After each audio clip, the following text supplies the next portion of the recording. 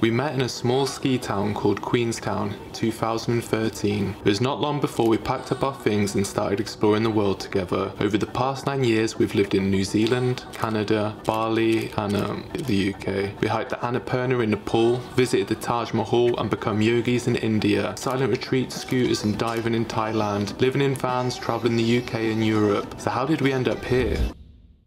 Today we're going to be answering the question, is it possible to live with your ex? So for those of you new to the channel, my name's Pete and this is Loretta. We've been together for 9 years, married for 6 and separated for 3 months. People seem to find this quite controversial that we're still living together. I even did a poll on Instagram which got really mixed reviews. So this channel is all about health and longevity, and relationships are all part of that. So I thought it'd be useful to share our experience of how we've ended up living together but not together. The way it's going to work, we're going to answer the most obvious questions, and I've also got some close friends to ask us personal questions that we're going to answer at the end of the video. Okay, so the first question, I think the most important question, is going to be, why have we broken up? To be honest, it's not because we don't love each other. Ultimately, we had like a week apart, didn't we? I went on a retreat and Pete was by himself, and I think we're both feeling the same thing at the same time. Like so much better on my own. Yeah, basically, he enjoyed being by himself, and I was like just enjoying being with like-minded people. Not that we're not like-minded.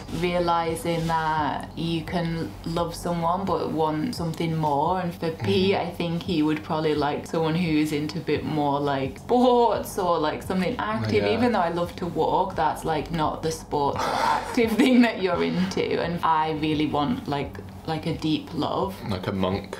No, like a deep love, like someone who like just love. So yeah, so we still love each other, but it's like, oh, this realization that, oh crap, maybe it's not each other. Yeah, what I've learned is relationships are work and it's all about growing together, and we've done a lot of growth. Over the 9 years, you do develop a lot, and like, I'm not the same person I was 9 years ago. We would laugh so hard if we saw me. I'll put a picture of us up like 9 years ago, like look completely different people. We've been on such a journey, but essentially we've got to a part of our lives where we're heading in different directions. Yeah, I'll tell you how it happened. This might make you laugh. I got the train back because I'd been on this retreat, and I was thinking like this whole time, like, oh my god, maybe like we're not meant to be together, like what the hell, you know, like such a huge realization when, you know, think of how long we've been together, and I always pictured my future. And then I got off the train, and before we talked too much, I said, do you think we might just be friends? And Pete just went, yeah. That was it. He'd been feeling it but not knowing what he was feeling, and I'd been feeling it and almost wanted to deny that feeling. And yeah, so it was actually very simple. It was there and then, like, yeah, okay then. Why did we decide to live together then? For the most part, I actually enjoy living with Pete. He's like not as clean as I would like. For you being nice then. I am. Okay. He's not as clean as I would like, but I'm probably not as tidy as he would like. Yeah, my stuff's like Exhibit A is like all the stuff everywhere. Yeah, like I love Pete. Why would I not want to live with you? Yeah. It is boring being on your own as well. Like, I wouldn't want to live on my own. I disagree. I'd rather live with Pete than pay like twice rent. Yeah, also, if the rent thing could possibly be yeah, it definitely but I also do like living with someone. I don't think if like I could live here for the same money, like you didn't have to live here, I'd probably prefer someone to live here. You know, you have friends, but some friends you feel like you can't, you know, like you can't express if like you're unhappy with something. But actually, because I think maybe we're like it's like a very true friendship now, like we can say anything. Like if he does something that annoys me or vice versa, we can actually express that. Yeah, so the answer to that question was money and money, really. Yeah, you're not that annoying. Okay, so before we get to the more personal questions from our friends, here's some fun facts about marriage. In the UK, 50% of marriages end in divorce, and the percent rises the more times you are married. The longest recorded wedding lasted 91 years and 12 days. The average married couple has sex 68.5 times a year.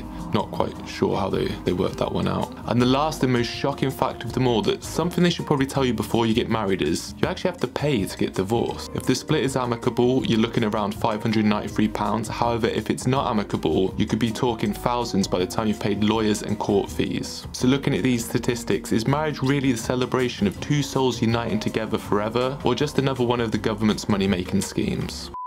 Alright, so now I've got two of my closest friends to ask questions that we're going to answer. So the first question is, are there new boundaries between us? I'm not allowed to pinch his bum anymore. Yeah, that is something we had to enforce. So I'm very tactile. I do like to... You're a toucher, aren't you? I'm a toucher, and I'm a bum tapper. If we're close enough, I'll tap your bum. Pete said I can't do that anymore.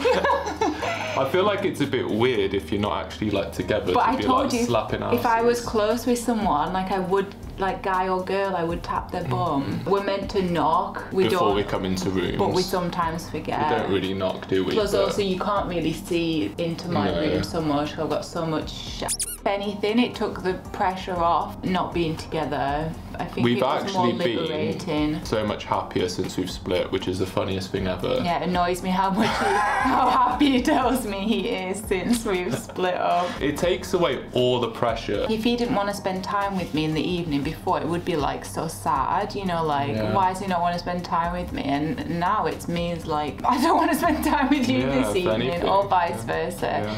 And it's just like, oh, like we could have probably been like that before, but still we want different things in life. So that's the only boundary I can think Bum of. tapping, yeah. He prefers if I don't walk in to the bathroom if he's in there. Yeah, a lot of it's invaded my personal private space. Okay, next question. Have either of us slackened off on daily tasks? I think we're more mindful that someone else isn't just going to pick up your shit now, because there is no expectation that, you know, your person is going to do that. If anything, I think we're more mindful of how we live we're probably in a better, space. aren't we? Yeah. If anyone's learning anything from this, it's probably reconsider your relationship. Do we still have sex? Do we have sex? No. I wouldn't touch him with a barge pole. I just want to tap his bum every now and again. Nothing else. Do you get on better without the pressure of a relationship?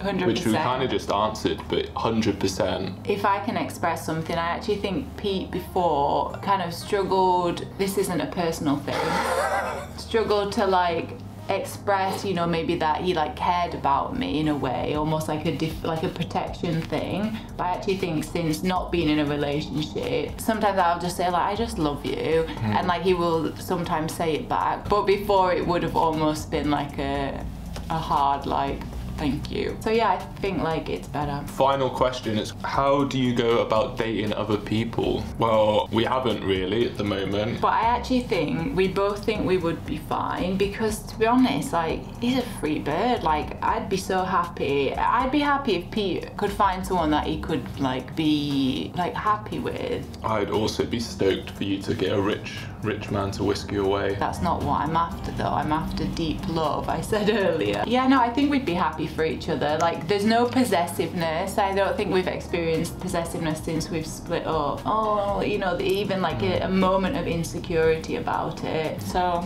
maybe you think it's weird, maybe you don't. But this is our normal 21st century living. Yeah, until February, and then we'll be going our separate ways. Yeah. And then we'll probably never hear from each other again. No, you can still book flights and stuff. I'll still book his flights for him. Thank you. You probably all missed me if you usually watch. You're wondering where I've been. In a room. We have separate rooms. We didn't mention that actually. Like we're in a 2-bed apartment. So obviously that makes it easier. It'd be weird sharing a bed. I couldn't share a bed again now. Yeah, okay. So sweaty. Good. Okay, so that's going to be it for another video. Drop all your Tinder tips and tricks in the comments below, and I'll see you guys in the next one.